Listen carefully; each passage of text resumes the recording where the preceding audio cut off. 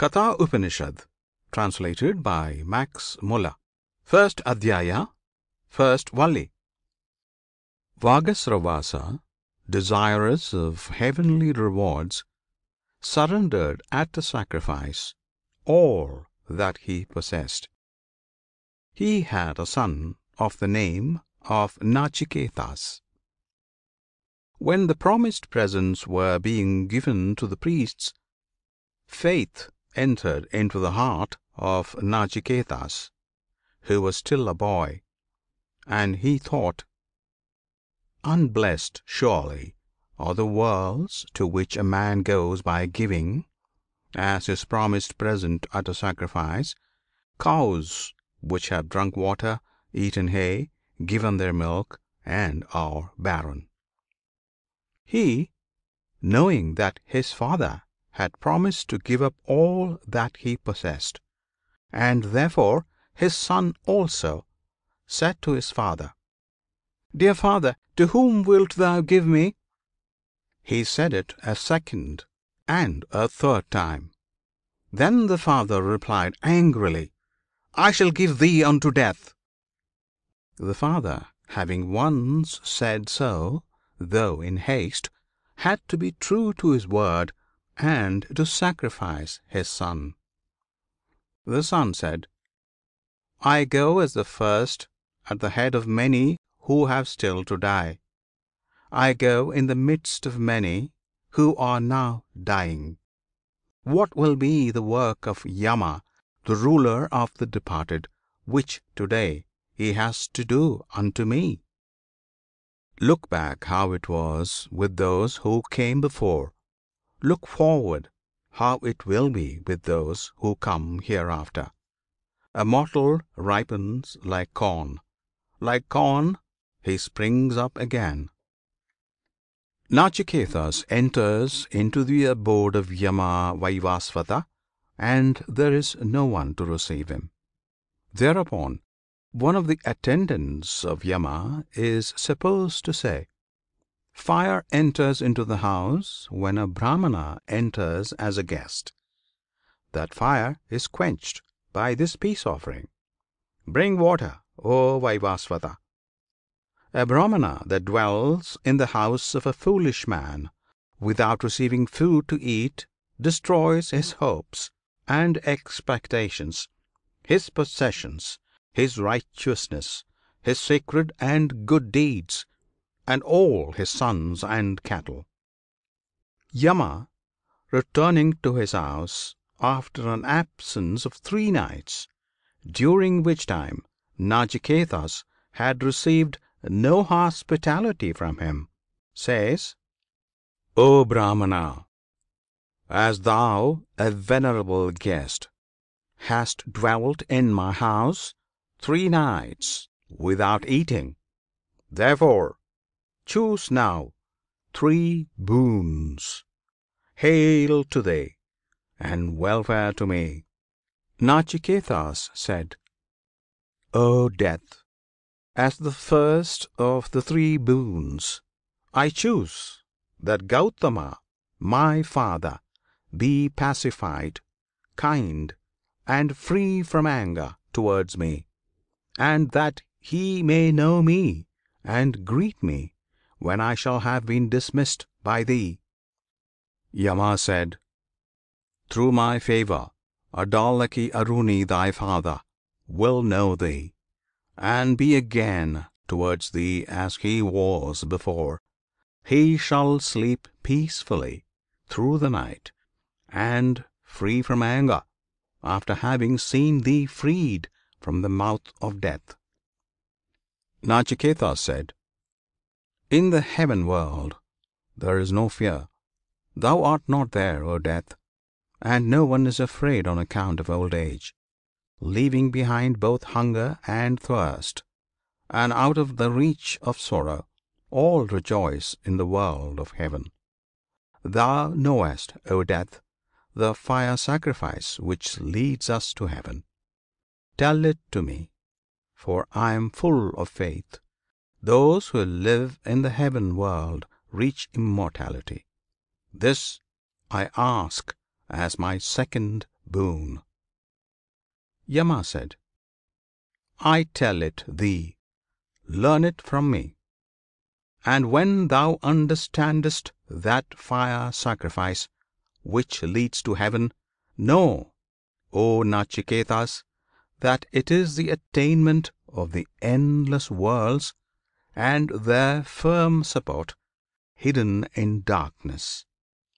Yama then told him that fire sacrifice, the beginning of all the worlds, and what bricks are required for the altar, and how many, and how they are to be placed. And Nachiketas repeated all as it had been told to him. Then Mrityu, being pleased with him, said again.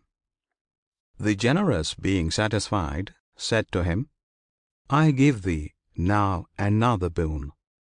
That fire sacrifice shall be named after thee. Take also this many-coloured chain.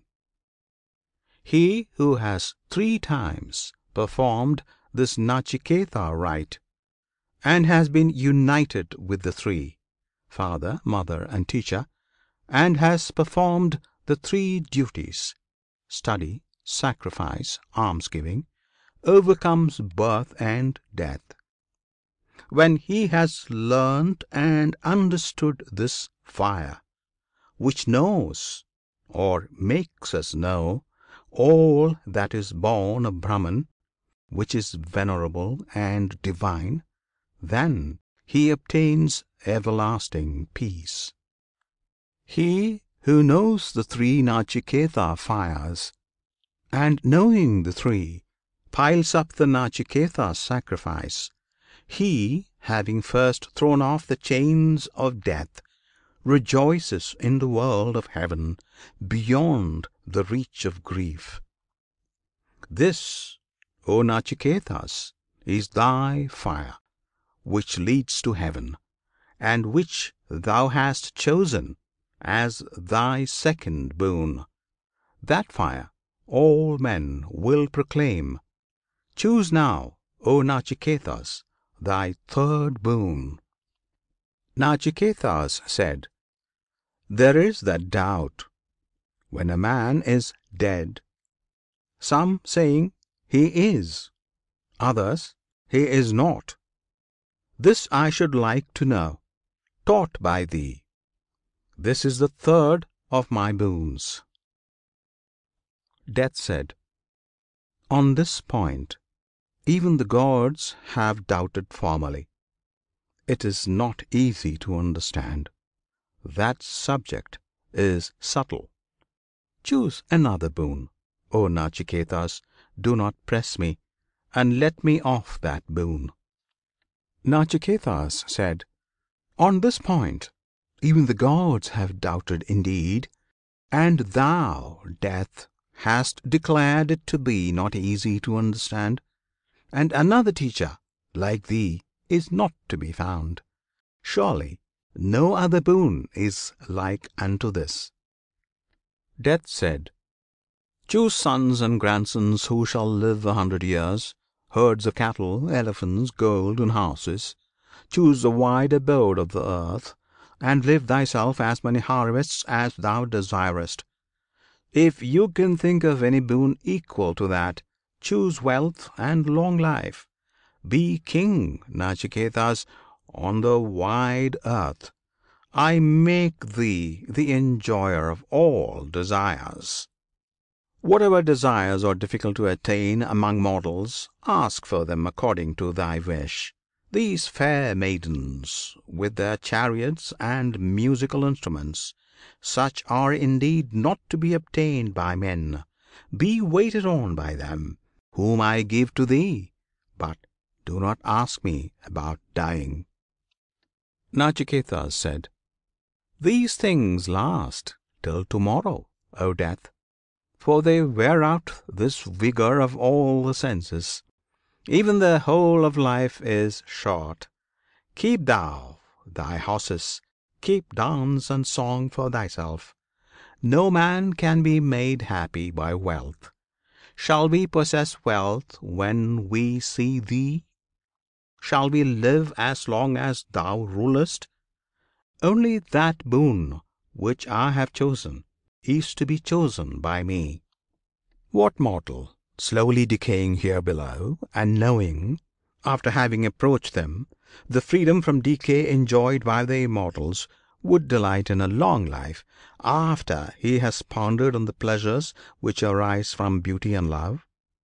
No, that on which there is this doubt. O Death, tell us what there is in that great hereinafter. Nachiketas does not choose another boon, but that which enters into the hidden world. End of Valli 1. Second Valli of Katha Upanishad, translated by Max Muller. Death said, "The good is one thing, the pleasant another. These two, having different objects, chain a man. It is well with him who clings to the good. He who chooses the pleasant misses his end." The good and the pleasant approach man. The wise goes round about them and distinguishes them. Yea, the wise prefers the good to the pleasant, but the fool chooses the pleasant through greed and avarice. Thou, O Nachiketas, after pondering all pleasures that are or seem delightful, hast dismissed them all. Thou hast not gone into the road that leadeth to wealth, in which many men perish. Wide apart and leading to different points are these two: ignorance and what is known as wisdom. I believe, Nachiketas, to be one who desires knowledge, for even many pleasures did not tear thee away. Fools dwelling in darkness, wise in their own conceit, and puffed up with vain knowledge, go round and round, staggering to and fro, like blind men led by the blind. The hereafter never rises before the eyes of the careless child, deluded by the delusion of wealth. This is the world, he thinks, there is no other. Thus he falls again and again under my sway. He, the Self, of whom many are not even able to hear, whom many, even when they hear of him, do not comprehend. Wonderful is a man when found who is able to teach him, the Self. Wonderful is he who comprehends him, when taught by an able teacher. That Self, when taught by an inferior man, is not easy to be known, even though often thought upon. Unless it be taught by another, there is no way to it, for it is inconceivably smaller than what is small. That doctrine is not to be obtained by argument, but when it is declared by another, then, O dearest, it is easy to understand. Thou hast obtained it now. Thou art truly a man of true resolve. May we have always an inquirer like thee. Nachiketa said, I know that what is called a treasure is transient, for that eternal is not obtained by things which are not eternal. Hence, the Nachiketa fire sacrifice has been laid by me first. Then, by means of transient things, I have obtained what is not transient, the teaching of Yama. Yama said, Though thou hadst seen the fulfillment of all desires, the foundation of the world, the endless rewards of good deeds, the shore where there is no fear, that which is magnified by praise, the wide abode, the rest, yet being wise, thou hast with firm resolve dismissed it all. The wise, who by means of meditation on his self recognizes the Ancient, who is difficult to be seen, who has entered into the dark, who is hidden in the cave, who dwells in the abyss as God, he indeed leaves joy and sorrow far behind. A mortal who has heard this and embraced it, who has separated from it all qualities, and has thus reached the subtle being, rejoices, because he has obtained what is a cause for rejoicing. The house of Brahman is open, I believe, O Nachiketas. Nachiketas said, That which thou seest as neither this nor that, as neither effect nor cause, as neither past nor future, tell me that.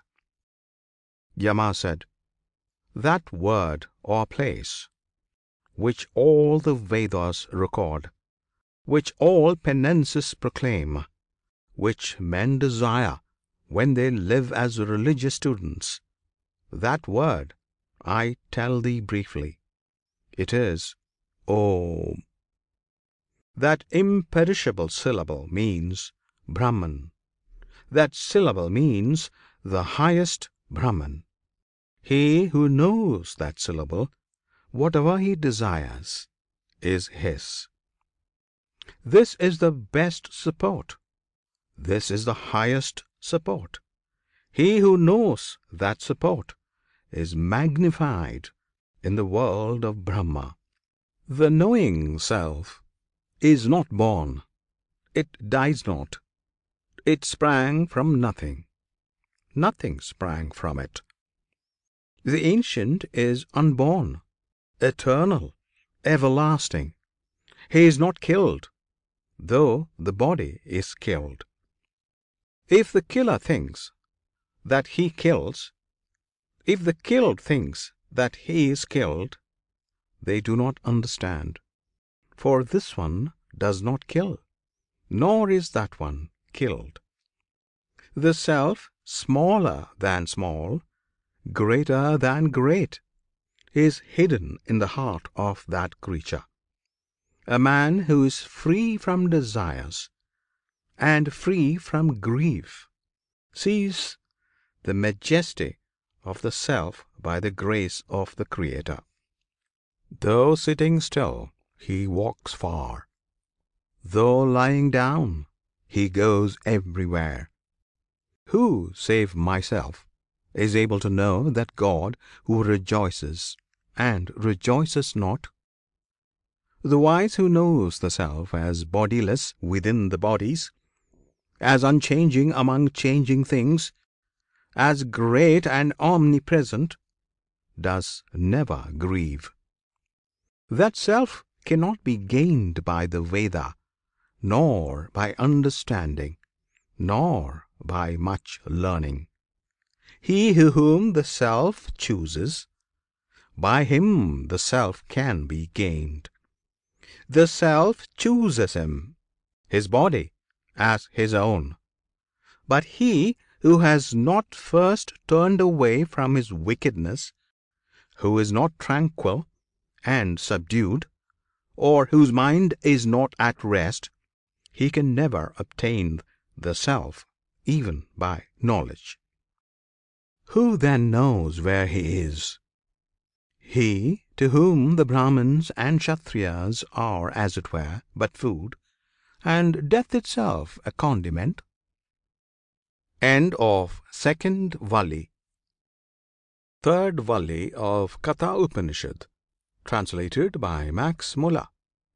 There are the two, drinking their reward in the world of their own works, entered into the cave of the heart, dwelling on the highest summit, the ether in the heart. Those who know Brahman call them shade and light. Likewise, those householders who perform the Nachiketa sacrifice. May we be able to master that Nachiketa rite, which is a bridge for sacrificers, also that which is the highest, imperishable Brahman for those who wish to cross over to the fearless shore. Know the Self to be sitting in the chariot, the body to be the chariot, the intellect, buddhi, the charioteer, and the mind, the reins. The senses they call the horses, the objects of the senses their roads. When he, the highest Self, is in union with the body, the senses, and the mind, then wise people call him the enjoyer. He who has no understanding, and whose mind, the reins, is never firmly held, his senses, horses, are unmanageable, like vicious horses of a charioteer.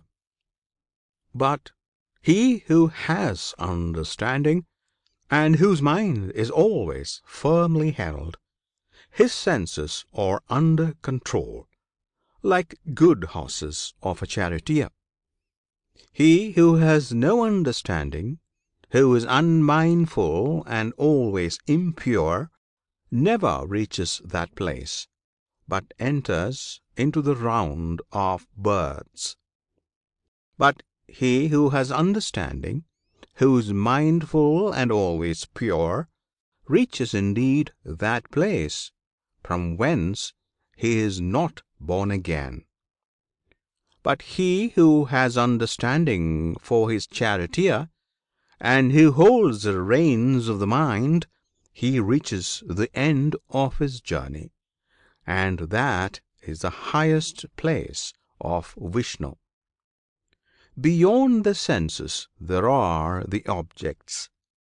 Beyond the objects there is the mind. Beyond the mind there is the intellect. The great Self is beyond the intellect. Beyond the great there is the undeveloped. Beyond the undeveloped there is the person, Purusha. Beyond the person there is nothing. This is the goal, the highest road. That Self is hidden in all beings, and does not shine forth, but it is seen by subtle seers through the sharp and subtle intellect. A wise man should keep down speech and mind. He should keep them within the Self, which is knowledge. He should keep knowledge within the Self, which is the great. And he should keep that, the great, within the Self, which is the quiet. Rise, awake! Having obtained your boons, understand them. The sharp edge of a razor is difficult to pass over. Thus the wise say the path to the Self is hard. He who has perceived that which is without sound, without touch, without form, without decay, without taste, eternal, without smell, without beginning, without end, beyond the great, and unchangeable, is freed from the jaws of death. A wise man who has repeated or heard the ancient story of Nachiketa told by death is magnified in the world of Brahman. And he who repeats this greatest mystery in an assembly of Brahmans, or full of devotion at the time of the Shraddha sacrifice, obtains thereby infinite rewards. End of the third Valli, second Adhyaya, fourth Valli of Katha Upanishad, translated by Max Muller. Death said, "The Self-Existent pierced the openings of the senses, so that they turn forward. Therefore man looks forward, not backward, into himself. Some wise man, however, with his eyes closed and wishing for immortality, saw the Self behind. Children follow after outward pleasures, and fall into the snare of widespread death. Wise men only, knowing the nature of what is immortal, do not look for anything stable here among things unstable. That by which we know form, taste, smell, sounds, and loving touches, by that also we know what exists besides. This is that which thou hast asked for. The wise, when he knows that by which he perceives all objects in sleep or in waking is the great omnipresent Self, grieves no more. He who knows this living soul which eats honey perceives objects as being the Self, always near, the Lord of the past and the future, henceforward fears no more. This is that. He who knows Him who was born first from the brooding heat, for he was born before the water, who entering into the heart abides therein, and was perceived from the elements, this is that. He who knows Aditi also, who is one with all deities, who arises with prana, breath or Hiranyagarbha, who entering into the heart abides therein, and was born from the elements, this is that. There is Agni fire, the all-seeing, hidden in the two fire sticks, well guarded like a child in the womb by the mother, day after day to be adorned by men when they awake and bring oblations. This is that. And that whence the sun rises and whither it goes to set, there all the Devas are contained, and no one goes beyond. This is that. What is here visible in the world, the same is there invisible in Brahman. And what is there, the same is here. He who sees any difference here between Brahman and the world goes from death to death. Even by the mind this Brahman is to be obtained, and then there is no difference whatsoever. He goes from death to death who sees any difference here. The person Purusha of the size of a thumb stands in the middle of the self body, as Lord of the past and the future, and henceforward fears no more. This is that. That person of the size of a thumb is like a light without smoke, Lord of the past and the future. He is the same today and tomorrow. This is that. As rain water that has fallen on a mountain ridge runs down the rocks on all sides, thus does he who sees a difference between qualities run after them on all sides. As pure water poured into pure water remains the same, thus, O Gautama, is the self of a thinker who knows. End of Valli 4. Fifth Valli of Katha Upanishad, translated by Max Muller. There is a town with 11 gates belonging to the unborn Brahman, whose thoughts are never crooked. He who approaches it grieves no more, and liberated from all bonds of ignorance becomes free. This is that. He, Brahman, is the swan, sun, dwelling in the bright heaven. He is the Vasu, air, dwelling in the sky. He is the sacrificer, fire, dwelling on the hearth. He is the guest, Soma, dwelling in the sacrificial jar.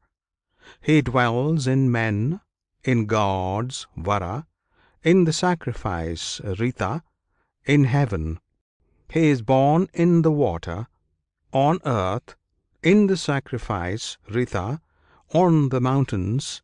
He is the true and the great.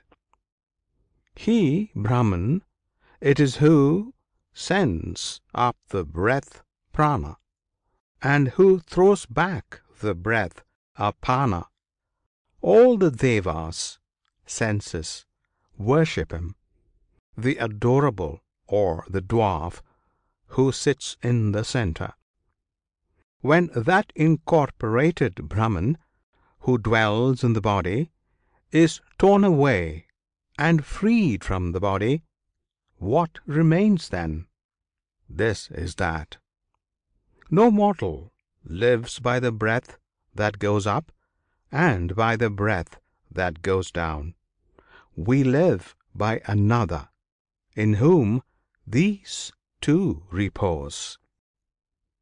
Well then, O Gautama, I shall tell thee this mystery, the old Brahman, and what happens to the self after reaching death. Some enter the womb in order to have a body as organic beings. Others go into inorganic matter according to their work and according to their knowledge. He, the highest person, who is awake in us while we are asleep, shaping one lovely sight after another, that indeed is the bright, that is Brahman. That alone is called the immortal. All worlds are contained in it, and no one goes beyond. This is that. As the one fire, after it has entered the world, though one becomes different according to whatever it burns, thus the one self within all things becomes different according to whatever it enters, and exists also without. As the one air, after it has entered the world, though one, becomes different according to whatever it enters, thus the one self within all things becomes different according to whatever it enters, and exists also without.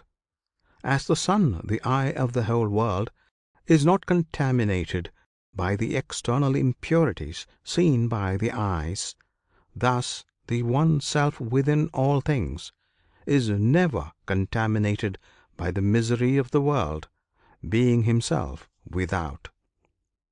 There is one ruler, the self within all things, who makes the one form manifold. The wise who perceive him within their self, to them belongs eternal happiness, not to others. There is one eternal thinker, thinking non-eternal thoughts, who, though one, fulfills the desires of many. The wise who perceive him within their self, to them belongs eternal peace, not to others. They perceive that highest indescribable pleasure, saying, "This is that." How then can I understand it? Has it its own light, or does it reflect light? The sun does not shine there, nor the moon and the stars, nor these lightnings, and much less this fire. When he shines, everything shines after him. By his light, all this is lighted. End of 5th Valli, 6th Valli of Katha Upanishad, translated by Max Muller. There is that ancient tree whose roots grow upward and whose branches grow downward. That indeed is called the bright. That is called Brahman. That alone is called the immortal. All worlds are contained in it, and no one goes beyond. This is that.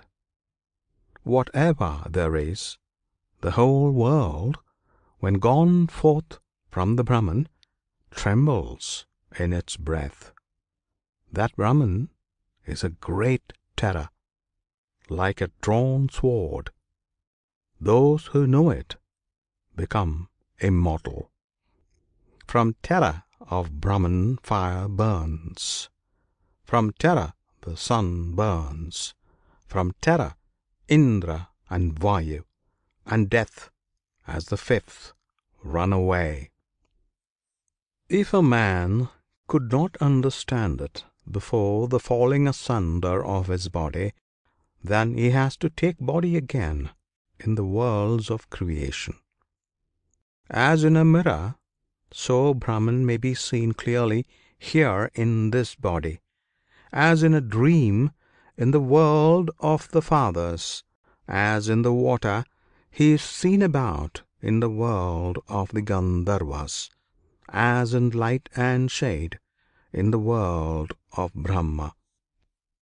Having understood that the senses are distinct from the Atman, and that their rising and setting, their waking and sleeping, belongs to them in their distinct existence, and not to the Atman, a wise man grieves no more. Beyond the senses is the mind. Beyond the mind is the highest created being.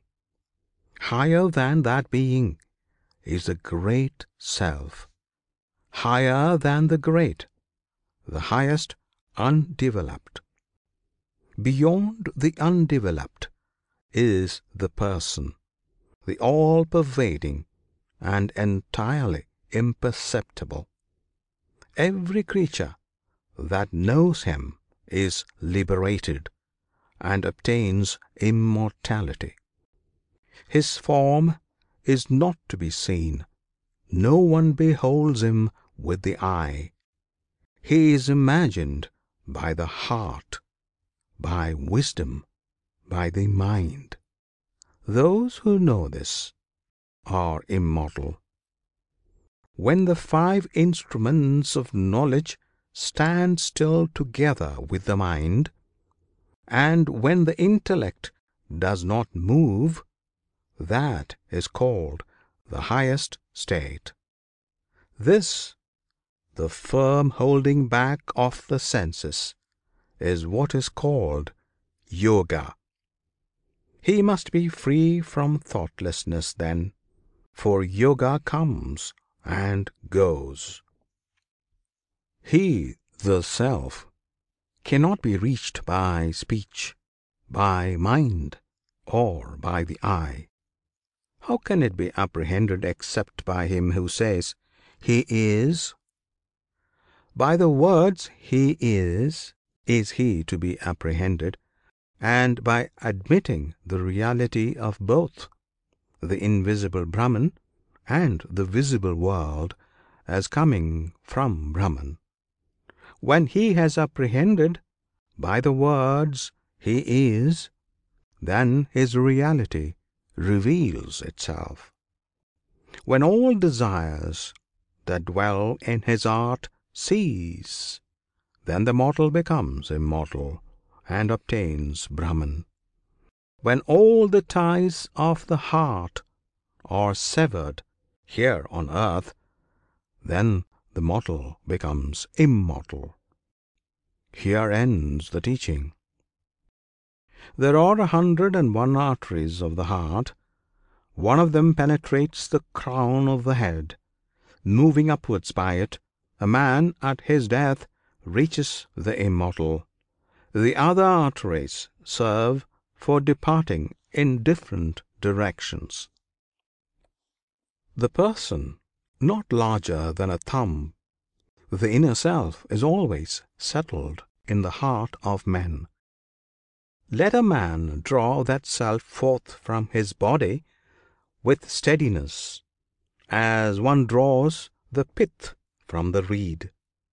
Let him know that self as the bright, as the immortal, yes, as the bright, as the immortal.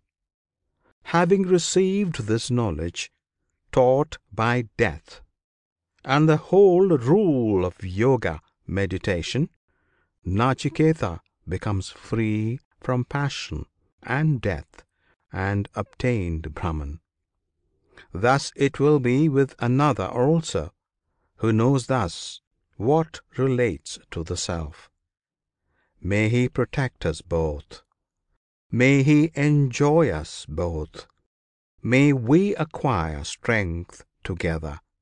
May our knowledge become bright. May we never quarrel. Om. Peace, peace, peace. Hari Om. End of 6th Valli. End of Katha Upanishad. Translated by Max Muller.